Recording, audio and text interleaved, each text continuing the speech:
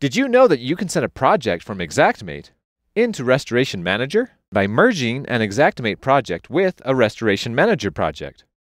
Be aware that if you're going to merge two projects, the job name in Xactimate must match the job ID number in Restoration Manager. To do this, just copy the job ID number in Restoration Manager.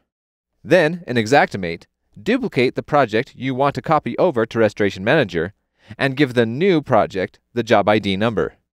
To transfer the project, open that project in Xactimate and make sure it's in progress by clicking on the required tab.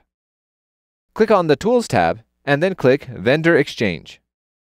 In the Vendor Exchange window, click on the plus next to Restoration Manager. You do not need to type anything into the next pop-up window, just click Send. Save and exit. As long as you have an internet connection, the Xactimate project information will now populate in the Restoration Manager project with the same name. Next, click on the Financials or Costs tab. This will show you the information that came from the Xactimate estimate and the amounts estimated for that project. And that's it. That's how you transfer Xactimate project information to Restoration Manager. Don't forget to subscribe to our channel.